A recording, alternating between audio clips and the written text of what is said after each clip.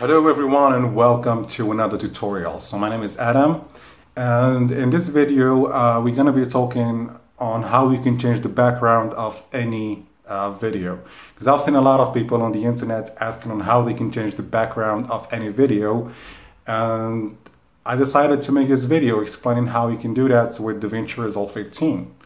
So we're going to go about this in two ways.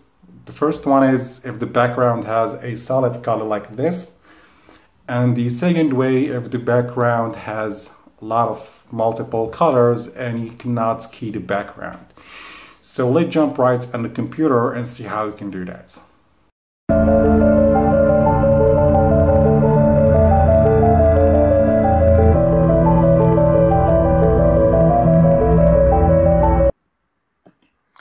Okay, so let's start with the first scenario on how to change a background with multiple colors. So I'm going to take this footage right here of me and put it on the timeline. And if you notice here, we have a solid color on the background, on the wall.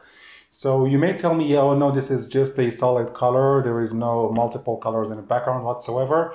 But in this shot, for example, we cannot go ahead and use the delta key or the chroma key, or however you want to call it, because the color on the wall is the same as the color on my face. So it's not going to be possible. Let's try actually and see what's going to happen if we try to pick the color in the background with the delta key. Okay, so with my media in selected, I'm just gonna hit Control Space, and then you can search for delta here. I already have it here. So I'm gonna click Add. And if I go to background and click on Pick Screen Color, then OK. Then look at this. It did select the wall indeed, but it selected my face as well. I can go ahead and adjust these on the inspector however I want. It's not gonna work because, as I said, because the wall, the color on the wall is the same as the color on my face. Therefore, it's not gonna be possible to key just the wall. And the same method applies to any other background. It's the same thing.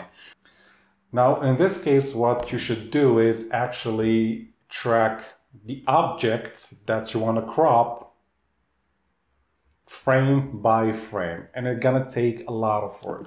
So just to show you how, I'm gonna delete this delta here. Go to the color tab. Then I'm gonna click on window. Just gonna zoom in a little bit. There we go. And then I'm gonna choose the pencil, and I'm gonna crop over my subject.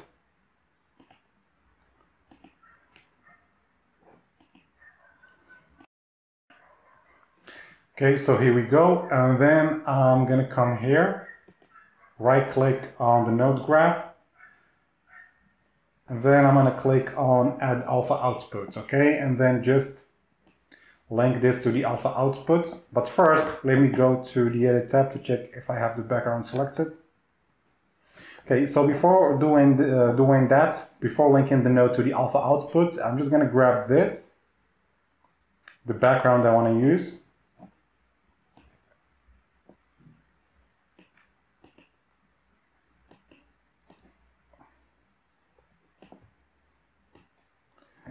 Just gonna put it under my my footage.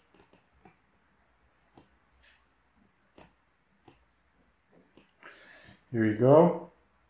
I go back to the color tab, open the nodes, and then grab this and link it to the alpha output. Go to Edit. And here you see, so now the background is changed, yes, but then if I click on play,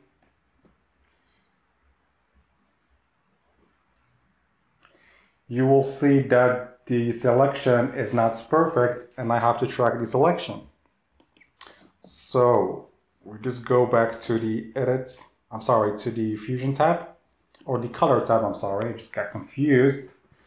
All right, and then we have to track it in the tracker panel frame by frame. So we won't choose clip, we're gonna choose frame. And I'm gonna put this here up in the beginning and click play. Hold on, I'm gonna zoom in like this.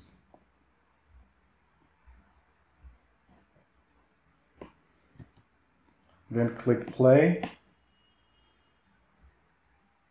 Then stop here. For example, whenever I see that the subject is going out of the selection, I have to adjust my selection.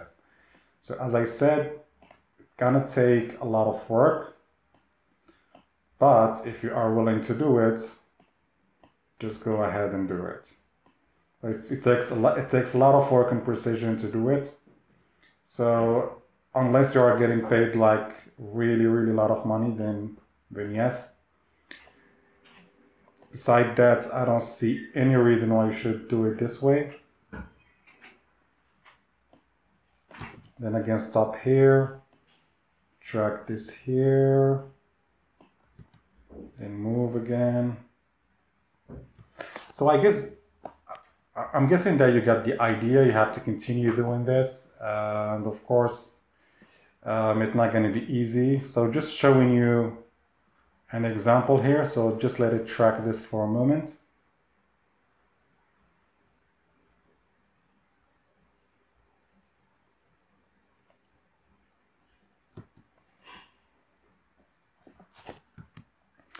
So as you can see, you have to stop each time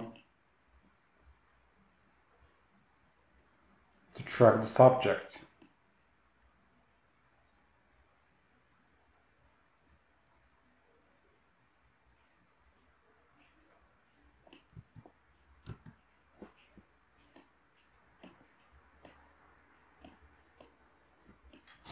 So I'm guessing that you got the idea on how that should be done. But so the easier way, of course, it's going to be the delta keyer. And in order for the delta keyer to work, you just must have a unique or a solid color in the background, okay? Plus, the subject should not contain the same color as the one already in the background. So if I remove this, for example, I'm going to delete all of this. So for this shot, for example, I did put a red t-shirt on my head just to show you the difference. Ripple delete. Here we go. So now if I go to the Fusion tab with this clip,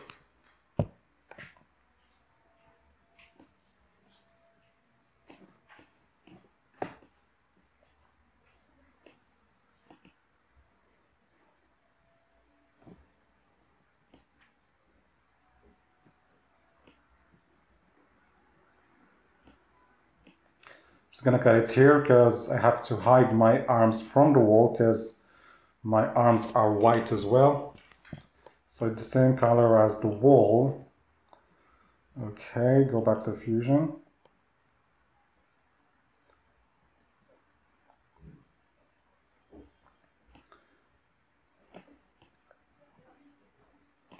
Okay, so now if I go ahead and add the delta keyer, you will see the difference. I'll pick color, and then pick screen color, choose this color, okay.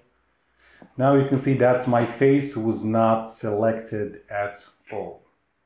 So that was just to show you that instead of doing this lot of work and tracking the subject frame by frame, it's better to make sure you change the color of your background. Just make sure that the background is a solid, unique color, and make sure that the subject is not, make sure that your subject does not contain the same color as the one in the background. So now, of course, I can just go ahead and continue with this, it's gonna work exactly the same thing as the green screen.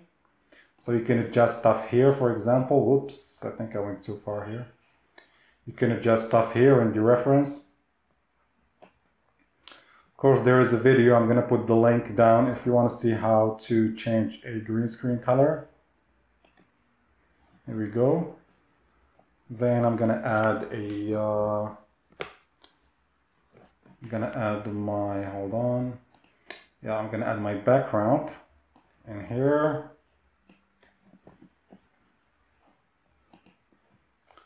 Here we go. Then I'm gonna add a merge node in here. Whoops. Then I'm gonna link my media in to the merge node. And just switch that. Here we go. So I'm going to rotate this. Here we go. So now you can see the difference. Okay?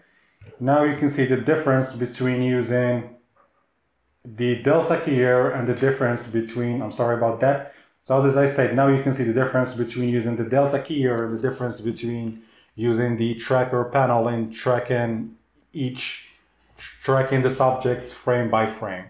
So this one is much easier. Just instead of putting much effort into editing, just go ahead and change the color of your background, and then it's going to be easier for you to edit your shot or your subject. So if I go back to the edit tab, here we go. So as you can see here, the selection is much cleaner than earlier. So I hope that was helpful. If you find this helpful, please like, share the video, and give me a thumbs up. I'm gonna put a link or a card for my green screen video in case you want to learn how to do green screens. So that was pretty much it, and thank you for watching this video.